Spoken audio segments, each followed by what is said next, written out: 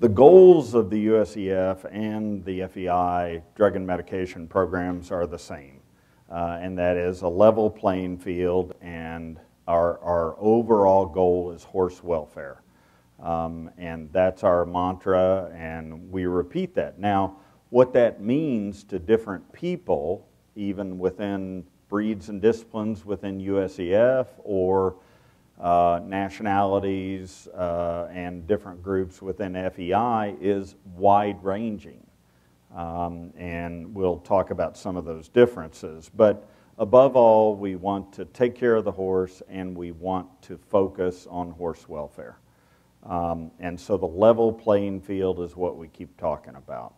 Now, you know, obviously anytime you get into regulatory aspects of drug and medication, you get into who's responsible. And as soon as there's a drug positive, it's amazing how few people want to be responsible. But right up until then, everybody wants to be responsible. But both these organizations do it a little differently. Is in USEF, it has classically been the trainer. And then if there's a quibbling about who's the trainer, then a hearing committee gets involved and determines that, who has care, custody, and control of the horse. In FEI, it has classically been the rider.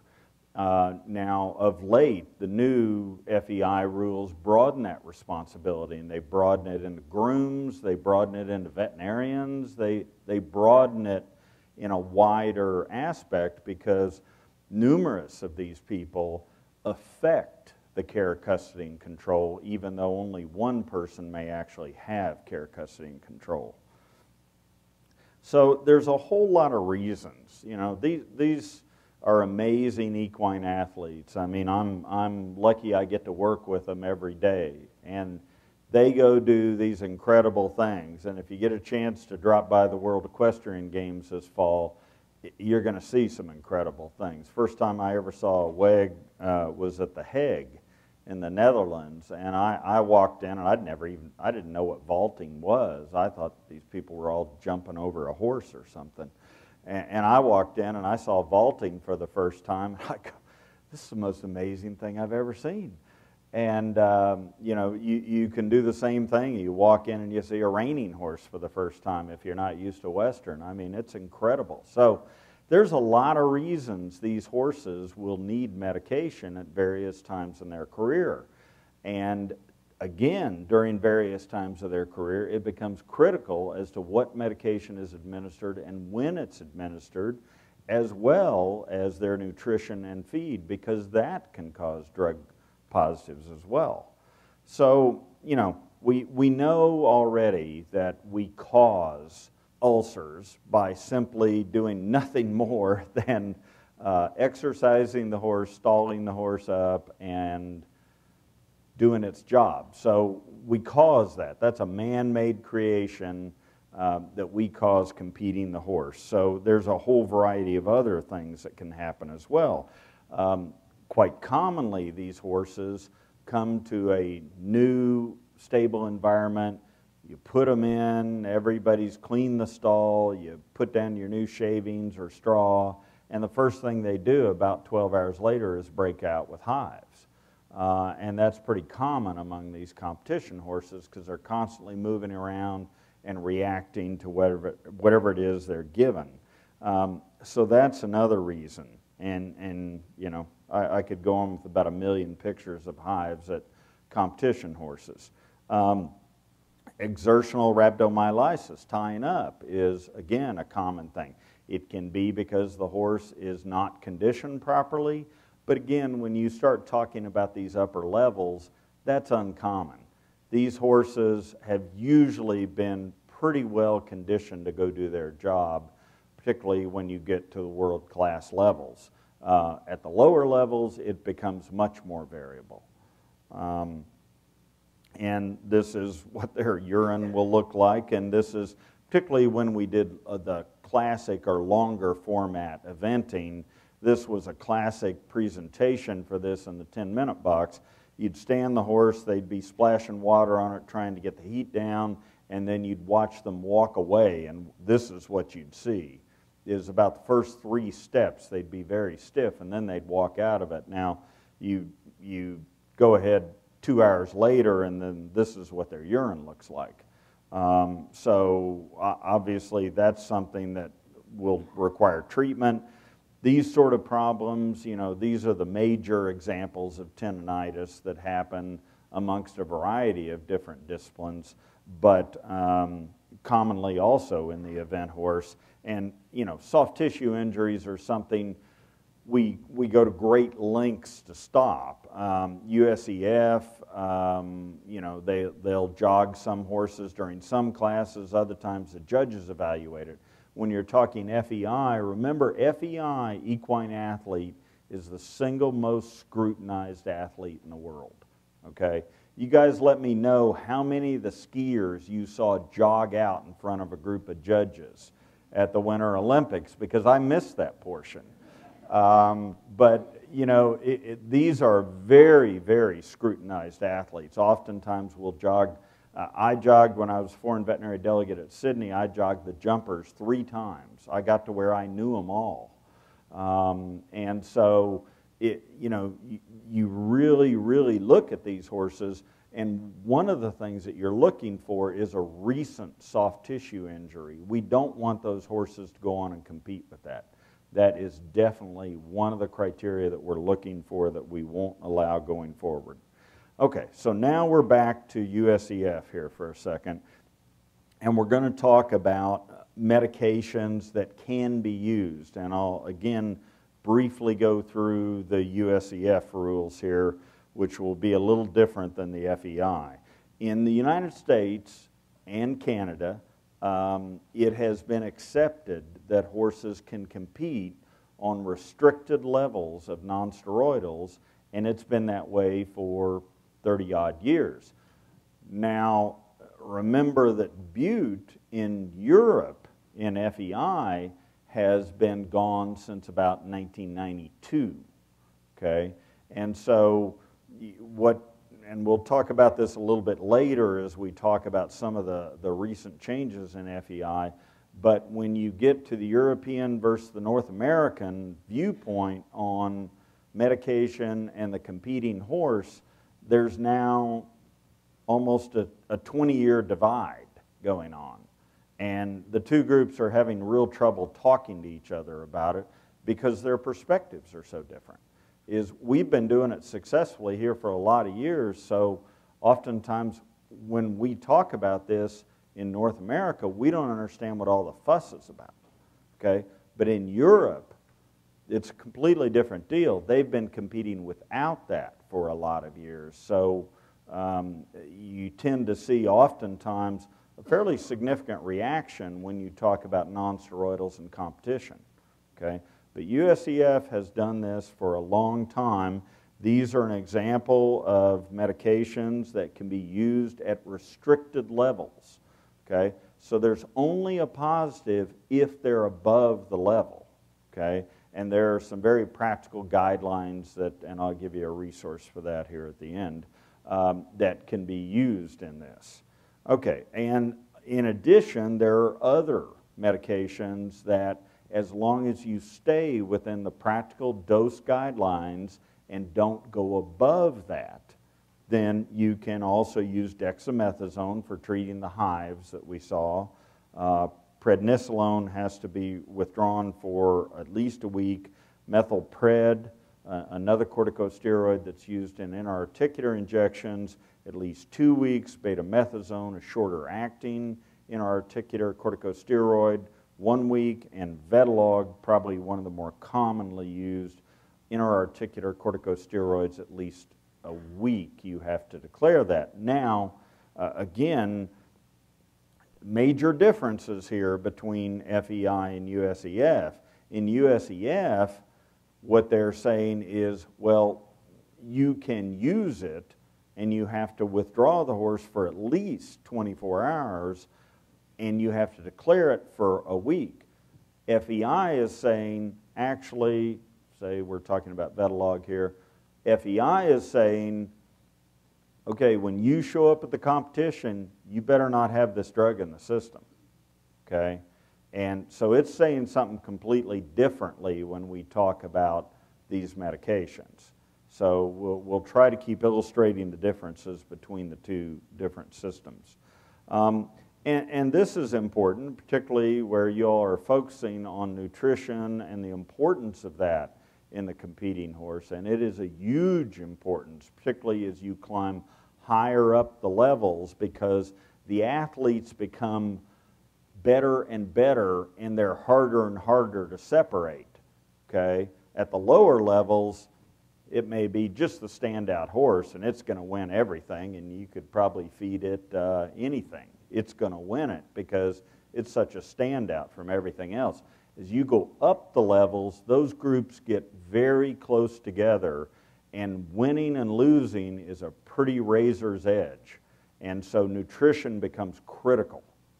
And so, you know, we've had examples in all the different regulatory programs over the years of valerian positives from, in some cases, contaminated feed, in other cases from grazing on areas where they probably shouldn't have been grazing, and then also from people actually trying to feed this to the horses, because valerian, as it was proven, actually causes a calming effect, and it's marketed in human medicine for that as well. So that's not something we want to see, and we actively try to discourage that. And caffeine was one that we've seen over the years. USEF still calls caffeine positives every so often. FEI has moved it to a monitoring substance. That is, they continue to watch it, but they're not calling positives on it currently. And then again, it depends upon whether or not it's there with theophylline in the correct ratios or incorrect ratios. And so and racing differs slightly from this as well. So again, I'm concentrating on the sport horse version of drug and med and not the racehorse version. And then, you know, we've had several cases. We had one where a supplement was being given that had been brought in from Europe. Everyone was oohing and ahhing about how it calmed the horses so well. And then we started seeing a whole lot of reserpine positives. Well, as it turned out, the reason it worked so well is it had reserpine in it. You know, hey, that'll work. And then we had another one where a manufacturer was using a green tea, and this stuff, as it turned out, after USEF had multiple positives on it, they started going back and looking at what their supplier was giving them as they were putting their product together, and this particular green tea had sky-high caffeine levels. So, you know, drinking green tea to calm down may not have been the approach using that particular product. So in USEF, we can break it down into three categories. There's the forbidden substances, and they have the potential to affect performance. Restricted are the ones I just went through with you, a variety of different substances that we restrict the level that they can be given at. And then permitted. The use is not regulated. You can use them as you like. Okay? An example of permitted are all the antibiotic agents except for procaine penicillin G, and that's because it carries procaine. Now, again, I've been treating performance horses for the last 30-odd years, and before that I rode in my dad's truck and did it with him. And you know, he used procaine penicillin G. It's very effective against streptococcus and other bacteria. Nowadays, we hardly ever use it in performance horses because it causes muscle soreness, and that's obviously something to be avoided in performance horses. All the antifungal agents, all the anthelmintic agents, all the newer antiprotozoal agents that you treat EPM with, anti-ulcer medications are all permitted, and anti-parasitic agents are all permitted. Now, I won't do the trick question, but I regularly beat up veterinarians with this particular slide, because then I go, okay, now what on this does FEI not allow? And again, they allow all this. It's not a problem. All this is allowed as well under FEI rules. You know, people have come to think the FEI has this onerous medication rule, where in actuality there are a number of substances permitted in their rules. Okay, and then USEF, all nutrients, minerals, electrolytes, fluid, and again, most hormonal products used for therapeutic purposes. Regimate is the classic. And then again, these products must be legitimate therapeutic use. Now, Regimate is also permitted under FEI rules. You just have to fill out a form, and it's only permitted within the mare. And there's been a fair, well, you'd be surprised. But there was a fairly famous case this year involving a British jumper who will no doubt be here in the fall, and that they had a stallion that contained Regimate. And again, it's progesterone, so it has a calming effect. So forbidden substances, again, all these substances that might affect performance. And then this bottom category, if you've been listening to these talks on drug and medication, they always put this caveat in, okay, which is might affect testing. Now, you know, I graduated 30-odd years ago from undergraduate with a biochemistry degree, and, you know, state-of-the-art was thin-layer chromatography back then, and you got to sit around in your lab and watch it creep up, and it was really cool, and you were impressed. You know, nowadays they use triple quad, mass specs, liquid chromatography. I mean, the odds of anything affecting the testing at this stage of the game with the modern arsenal we have within the medication testing is about nil, okay? So it just doesn't matter really much anymore in regards to all the things we used to talk about. Now, the one thing that is a little interesting is Lasix is not allowed in sport horses, is in racing, obviously. And however, Lasix can be used in USEF by the testing vet to speed urination, so you can collect the sample without standing there for 3 hours, okay? And while this seems like a huge dichotomy, it's actually not, because again, it used to be that it would dilute the urine to the degree that it would actually wash out some of these substances when we had less effective and accurate detection methods.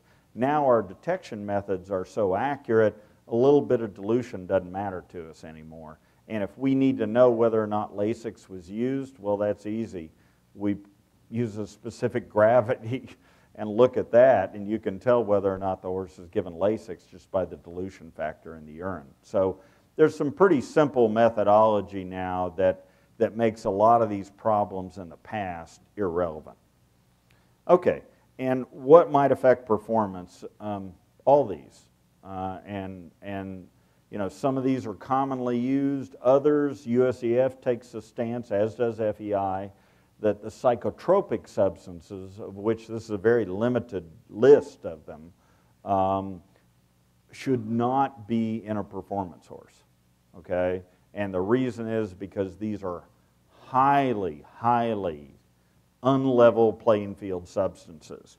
If you can take, when I did Pan American Championships, a foreign veterinary delegate a few years back, I went in the jumper compound, and probably the cheapest jumper in there was $1 million, okay?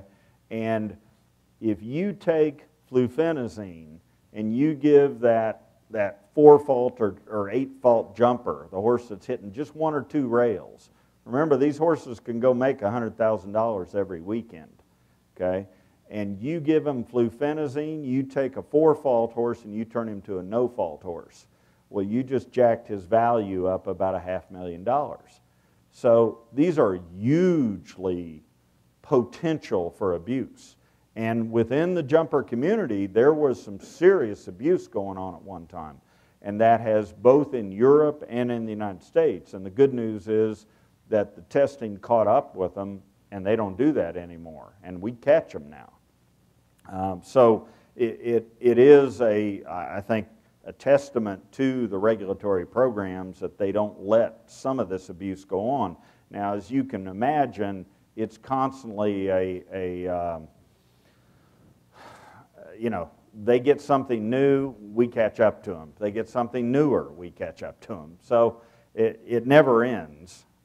And then additional things are anabolic steroids and corticosteroids.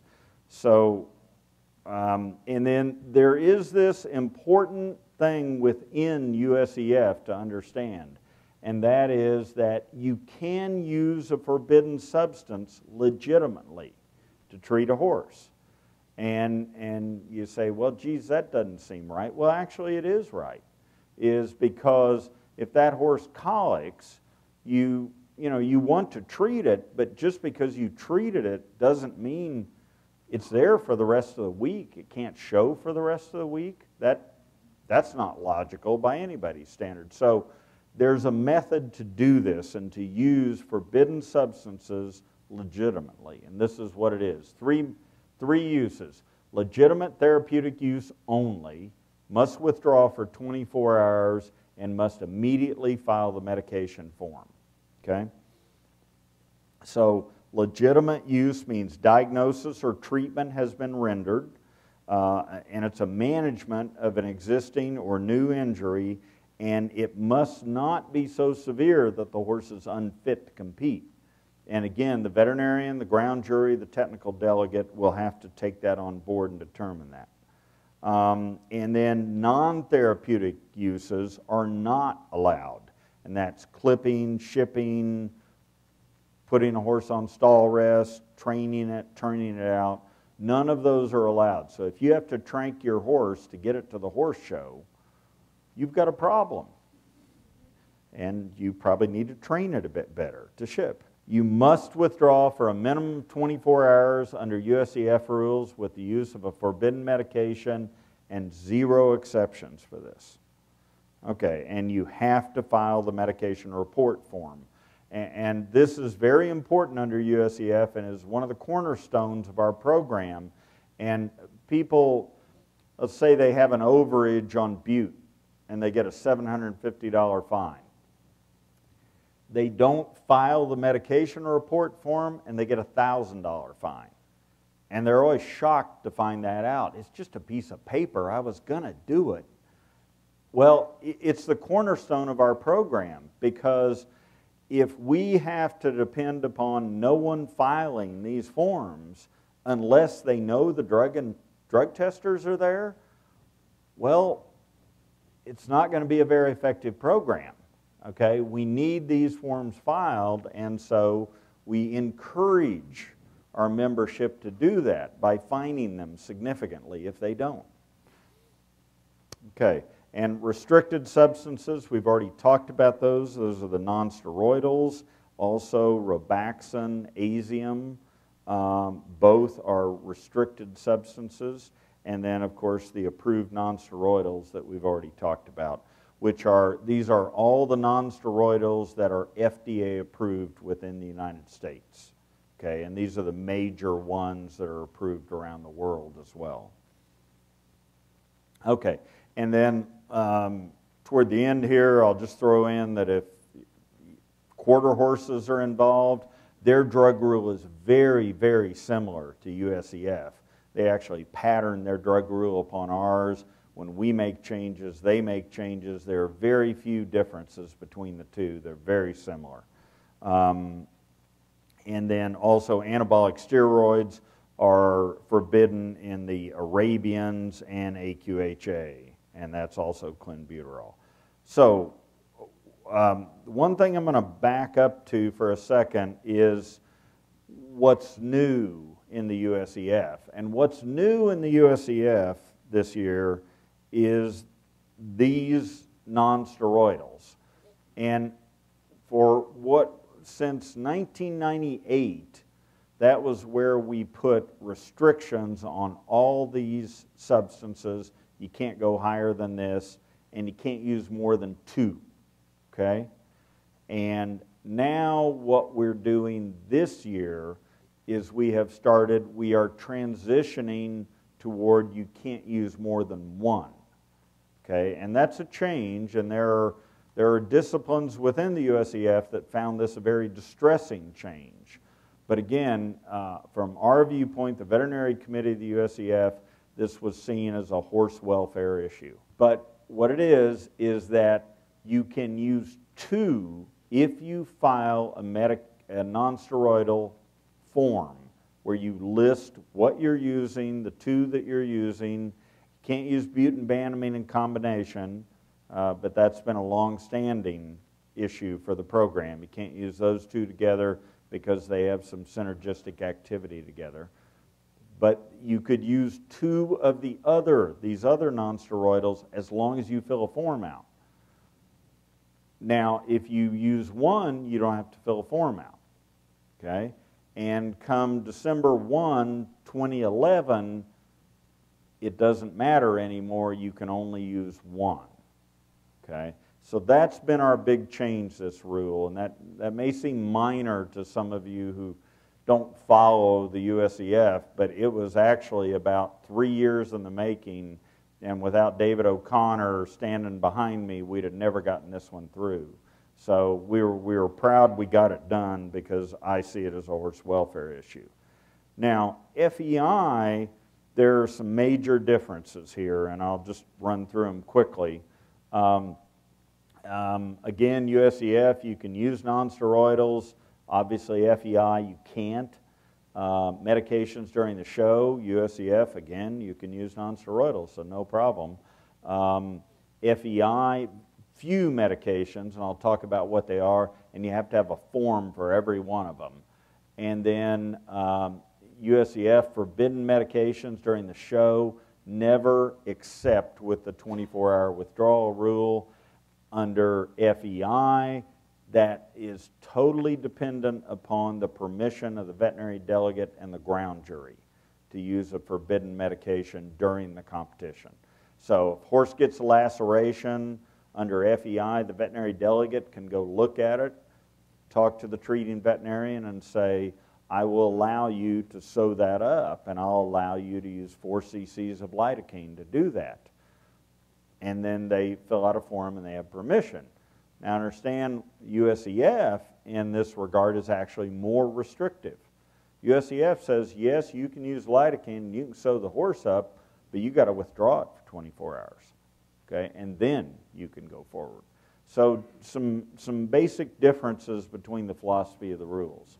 And again, USEF, multiple permitted medications, nonsteroidals, methocarbamol, dexamethasone, and you can use Article 411 or the 24-hour withdrawal. FEI, few permitted medications, gastric ulcer medications, antimicrobials, antiprotozoals, Regiumate for mares. One new difference, and we'll talk about it in a second here. Few medications at the time of competition, and you have to have permission. Okay, you have to fill out a form and get permission. And then emergency permission is through the veterinary delegate and ground jury. Okay, so we talk about this, and this is the FEI perspective is, okay, minor problems we can treat. You can treat, okay? You have to have permission, but you can treat, and there's a listing of them, and these are not uncommon things. One of the new things is down here at the bottom is that the joint restorative or preventative, however you want to look at it, the oral versions of this, the HA orally or the chondroitin sulfate glucosamine, those have been around for years and have been allowed for years orally. Not a problem there. What's new is that you can do it with a needle now, Legend, Adequan, and Pentosan. And that is simply since April 1, 2010 that you were able to do this. Again, it has to be with permission of the veterinary delegate They have to fill out a form. You have to fill out a form with them. It is witnessed by a steward, and they want to see you pop the top on the medication and draw it up in front of them. So there are several restrictions on it, but again, it's something that, you know, some of these horses go from horse show to horse show to horse show, and there's not much time to treat them. So this is, I think, a useful approach to it and a progressive one from FEI's standpoint. Their philosophy, again, very similar: welfare, level playing field, and they must compete on their merits. And again, for the more significant medications, the intra-articular corticosteroids, the non-steroidals, those more common medications that horses get, it's imperative that they be out of the system in FEI, okay, before the horse competes. That's really important. Okay? So just a real brief slide on showing you that the vast majority of positives in FEI testing would be non-steroidals. Probably the most commonly used thing in sport horses, bute. And then you can go to, again, back when they were doing the, again, they just now observe or monitor the caffeine theobromine, and then isoxaprine still has positives associated with it, tranquilizers, corticosteroids. So pretty common list of commonly used medications. And again, the authorization, that's the emergency authorization that you have to get the permission for. And this is medication form 1 is what we've called it for years. Now they're working at becoming more similar to the World Anti-Doping Association, which is the human version of drug and medication regulatory. So now it is an equine therapeutic use exemption form. So it's an E2E instead of a medication form 1. I was just getting used to medication form 1, so what do I know? Form 2 is for Regimate mares. So very simple and straightforward there.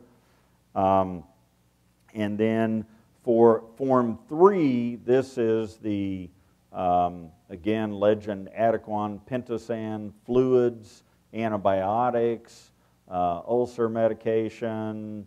You can nebulize with saline.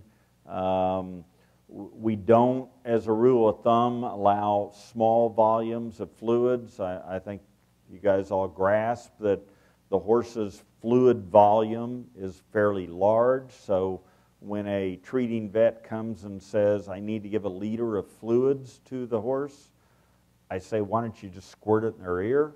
You know, either give 10 liters of fluids and rehydrate the horse, or 20 or 30. But, you know, if they're wanting to give a liter of fluids, they're wanting a needle pathway into the horse, and I'm not going to authorize that for them. Elective testing, which is Form 4 in the FEI, is a new thing that has just started since the Hong Kong Olympics, and it is you can ask for elective testing for common medication substances. So if you had to inject a horse's joint fairly close before you put them on the plane and shipped them here to Lexington, and again, you know, we're going to have 550 horses shipping into Cincinnati Airport, okay, the largest airlift of horses that's ever been done in modern times. And they're coming in there, and there's going to be that situation is, you know, a little bit before they got on a plane, some vet injected a joint, and now they want to know, is the substance they put in there clearing? Okay, and that's okay. That's fair to tell them that, and that's what elective testing Form 4 is about, a method to do that. And we're happy to help them. We don't want positives splashed all over the newspaper either, okay? And so if their horse is positive and they know that going on, they can withdraw it, okay? And they shouldn't have injected it so close. And And again, the FEI has a really good list, and I'd encourage you to look at it sometime. This is, again, in your notes, but if you want to write something down, this is worth writing, and that is feicleansport.org. Okay, and that is the site where FEI has put up all their new changes, and one of the cornerstones of it is this FEI list of detection times. And that is probably one of the more comprehensive, detailed, and accurate list of first-use medications in the horse. Better than the AEP's list, better than USEF list, better than anything racing has come up with. And so this is a very accurate list. And if that substance is on that list, it has been harmonized in all of the 5 FEI laboratories worldwide. So it doesn't matter whether you get tested in Hong Kong, France, Britain, or Lexington. You can expect the same level. And we have a luxury in that regard, in that in the United States, almost all sport horses are tested by one lab, and that's the USEF Drug and Medication Lab in Ithaca, New York, soon to be in Lexington after the WEG. And that is a huge plus, and that's a difficulty racing has struggled with for years. They have 18 to 23 labs, and it's almost impossible to harmonize them.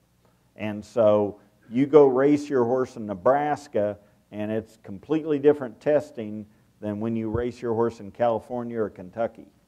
Okay? And it's a real problem for racing, and they're really, really working hard and struggling to fix it. Okay? But we've got a real luxury in sport horses because we've got the one lab that does everything in the Americas, okay, that's of a significant competition. And really, almost all breeds and disciplines. Okay? Quarter horses test at the same place that event horses test at. Okay? And then that lab is one of only 5 labs worldwide that FEI uses to look at for testing on major championships. So FEI in that regard has a huge leg up on racing here because of this ability to do this. On the medicine box, one point I would make to you, a detection time is not the same as a withdrawal time. Okay? A detection time means the FEI or the USEF has set a level, okay, and those are limits of detection, okay, and then it through a variety of work and research then says, okay, here is the detection time this drug will probably go out to in the average horse. A withdrawal time is what a sports medicine veterinarian looks at the detection time, knows what this horse is undergoing, that it's shipping, and it may be dehydrated, okay? And so then they give you a safety factor, and that's a withdrawal time, okay? It's important. And the reason that safety factor exists because of individual variation. And there's not a lot of individual variation in horses, thank goodness, but there is some, and it's largely because of the way we handle them, okay? And then again, if you get a chance to go to feicleansport.org, you'll see these various substances, and these. It's always surprises every time I give this talk to a group of veterinarians. They always go, no, I was positive lidocaine and mepivacaine are like 8 days or something, and I go, no, it's still 48 hours. It's been that way ever since we put it in the box 4 years ago. But there's a large amount of myth. I mean, there's probably as much myth surrounding drug and medication rules and withdrawal times as there ever was when you were being read, fairy tales by your mom and dad. I mean, I hear everything, and it's just amazing to me. I go, where'd you get that? Oh, I heard it. The guy down in the back shed row told it to me. He's positive he's got the answer. So again, there is accurate information here. You don't have to just listen to the gossip. Again, one of the more common sedatives here, xylazine, romifidine, datomidine. Again, having shipped team horses all over the world is one of my common treatments. Was before, if I had a fractious horse, I'd go ahead half hour before landing, because I knew their ears were going to pop, and I'd go give them a half cc or a cc of datomidine IM, so I didn't have to crawl into the air stable at risk of life and limb, and I could give it to them from outside the air stable, and then they'd just settle down while they landed, and their ears were popping, and then they load the air stables onto the scissor lifts and lower them down. And those scissor lifts, 747, that scissor lift is up there a bit. I know because I've had to crawl up one time. And so, you don't want that horse rocking that air stable while it's up there. You want those horses to be pretty calm. Now, a lot of these guys are veterans who have shipped all over the world, and they could care. Put them in an air stable, let them out, whatever. They'll go do their job. So it does determine. Again, FEI has reworked both their medication code and their equine anti-doping code recently, and that is again on the website that I gave you. And so pretty standard statements from there. One thing that is new is that they do now require a medication logbook be transported with the horse at a major championship, and where a FEI tribunal may be invoked. And that would be the WEG. So what they can do there is that a horse gets a positive, and the horse will be there probably competing during that time frame when that positive is reported. You can imagine that doesn't happen at the average horse show, but at the WEG it will, because there'll be an accelerated testing protocol. And then there will be a positive, an FEI tribunal will be invoked, and first thing they will do is say, we want to see the horse's medication log. Okay, we want to know what you've been doing to it, and if that correlates with what you say you've been doing to it and with what we see in the horse. And then again, and there's, as you guys are probably grasping, and why Joe was over talking to the chef de mission meeting, is that what these horses ingest is a part of it. So those substances that are being fed to these horses are also subjected to testing. So we know what they're going to ingest, and that there's not valerian in the hay or something weird. And Joe and I have done this at various places around the world enough that everybody's pretty used to the deal now. But the competitors count on that, because, I mean, it's pretty bad if you ship your horse across the world, you go win the competition, and you have a positive medication control for any variety of reasons. I mean, that's a pretty sad way to lose a medal. So we try to avoid that. Again, all these things are considered any time a horse gets medicated. And again, team vets, and there'll be a lot of team veterinarians here doing this, treating these horses, and they have questions, and we do our best to answer them for them. Again, we've talked about this. One point I would make, and while this is an uncommon situation, there is evidence of recycling. And that recycling means that, say, a horse bedded on straw can be given a medication, excrete the medication in the urine, and then if it eats the urine-soaked straw, it can then recycle the medication back into it. Now, it's at a fairly low level, and actually the study that proved this, I thought, they did a lot of things that will never happen to a show horse, okay? And the horses were encouraged to eat their own bedding. So show horses, I mean, these grooms are in those stalls about 20 times a day. So it's very unlikely, but it does happen. And the horseman advice here is make sure when you go into a new area that you clean it well, okay? And then preferably you bed on sawdust. Last thing I'd leave you with is Dr. Steve Schumacher is the staff veterinarian for USEF Drug and Medication, and all the USEF rules are at usef.org. Steve Schumacher's address is, email is there, and then Dr. Graham Cook is the head of the veterinary department for FEI, and again, horsesport.org or feicleansport.org. So that's what I have for you.